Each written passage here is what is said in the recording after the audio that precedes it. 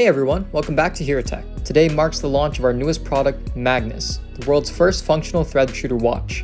With our patent-pending reload electronics, the MAGNUS gives you the power to shoot out and retract spider wire thread from the palm of your hand. Swapping in the watch cartridge lets you tell the time in a unique pattern of LEDs. The MAGNUS is compatible with any 18mm NATO-style watch strap. For those who have been asking, the link to order these is in the description. Thank you for waiting. Let's get to the demos and see how the MAGNUS works.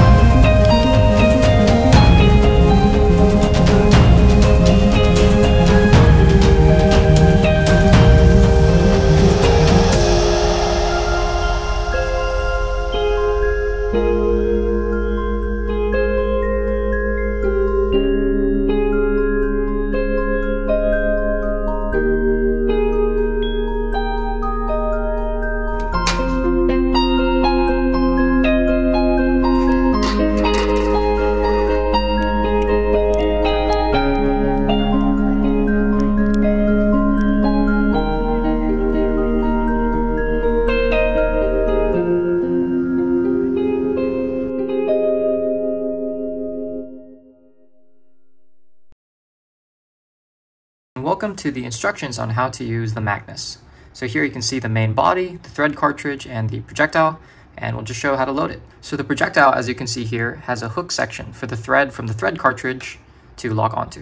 What we're going to do first is we're going to get the hook from the thread cartridge, or the loop, out, and then we're going to put it through the inside of the main body. We'll show you how to do that. So here you can see the threading. Just pull it so it's as much as a straight line as possible. And then you can see the main body, there's the hole there, the barrel.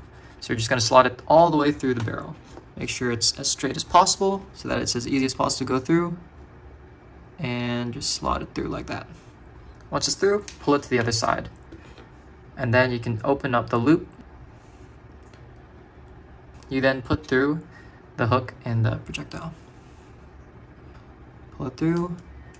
Make sure it locks all the way in. Like so. Now that that's loaded up, we'll teach you how to load and reload the thread shooter. So what you're going to do is first, you're going to fully spool out all of the thread. And this is to ensure that the twist in the line is equal throughout the whole line. If it is not equal, it can cause jams and tangles.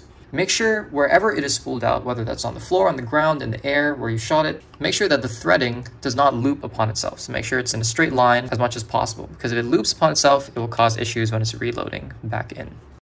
You can change the direction with the bottom switch. The reason we have to do this is because with each shot, twist is introduced into the line. If there is too much twist, then the line will tangle and jam upon itself. So the next step is to always make sure you reload your thread at a 90-degree angle. So you turn the cartridge 90 degrees to the body. Why is this important? If it's not 90 degrees, then the thread can spool off the reel and cause jams and tangles. So always make sure it's straight on, 90 degrees, and actually spooling onto the reel here. So once you're ready, use the top switch and turn it on, and you can see the thread start to reel back in. Another thing to note, see what I'm doing with my other hand, always apply tension to the line when it's threading back in. If there is no tension, then the line will not reel back in correctly, and it may cause jams as it's exiting the barrel. So far we have 3 rules for reloading. The first one is to spool out all of the thread. The second one is to make sure you get a 90-degree angle when you're reloading. And the third is to make sure you always have tension on the line when it's coming back in. The fourth rule, as you can see here, is to make sure that the thread spools evenly so that there's not too much thread in one part or the other. Preventing it from being clumped up means that it shoots out very smoothly and you have no issues. The fifth rule is to always make sure that the motor is off when it's not spooling, meaning if the motor is not rotating, turn it off. This makes sure that the motor doesn't get burnt out and has a long lifespan. You're now ready to shoot the threading back out. First thing you do, you load the cartridge back in. Important to note, when you're loading the projectile back in, make sure it's facing the correct way.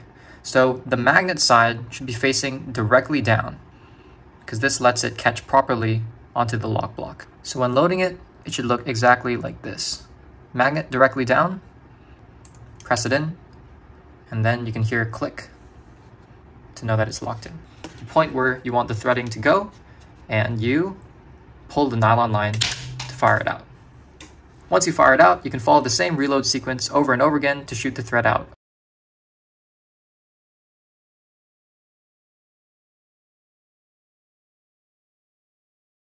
If you forget one of the reloading rules and the thread gets tangled, we supply an extra roll of thread for this purpose. We will show you now how to change the thread in case of a jam, tangle, or a knot. First, you must disengage the threading from the projectile, and then open up the reload cartridge.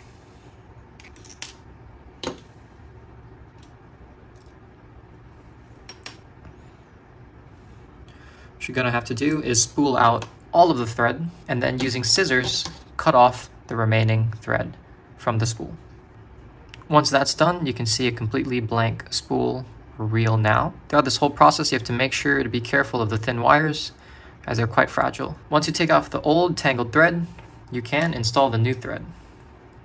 So the new thread already has the hook or loop at the end of it, so you just need to spool it out and tie off the other end into the spool. So you grab the end, then you slot it through the hole in the middle of the spool, like so. Once that's through, you'll see something like this. And what you're going to do is tie a triple knot onto the spool, making sure that the knot is as tight to the reel as possible. If the knot is too big and too loose, it will interfere with the thread spooling out. Tying a first knot. There's our first knot. There's our second knot. And there's our third knot. Making sure I'm pulling it as tight as possible so it sits on the reel very, very nicely. Give it a couple test tugs to make sure it's snug. And if it is, you can go ahead and cut off the excess thread, and then you're good to go. To note, when you're cutting off this thread, this is very strong spider wire thread. So you have to put tension on the thread first before you can cut it. Once that's done, you can reinstall the electronic components inside the cartridge and then close it up. And just like that, you've replaced the thread. When the thread is fully spooled out, do not pull very hard on the thread. This might cause the reel inside to break, and then you will need a replacement. To replace the battery in the cartridge, first you have to unscrew the cartridge, remove the battery, very carefully as these wires are fragile, and then charge this back up. Charging the battery for the Magnus is quite easy. All you have to do is take the battery, line it up black on black for the slot here, and then plug it into any USB input. There will be a red light that turns on to show that it's charging, and when that red light turns off, then that means the battery is done charging. Once it's done charging, you can reinstall it. You can see black on black. The orientation is marked quite easily. Reposition the battery inside the cartridge. Once that's done, you can close the cartridge back up and you're ready to go.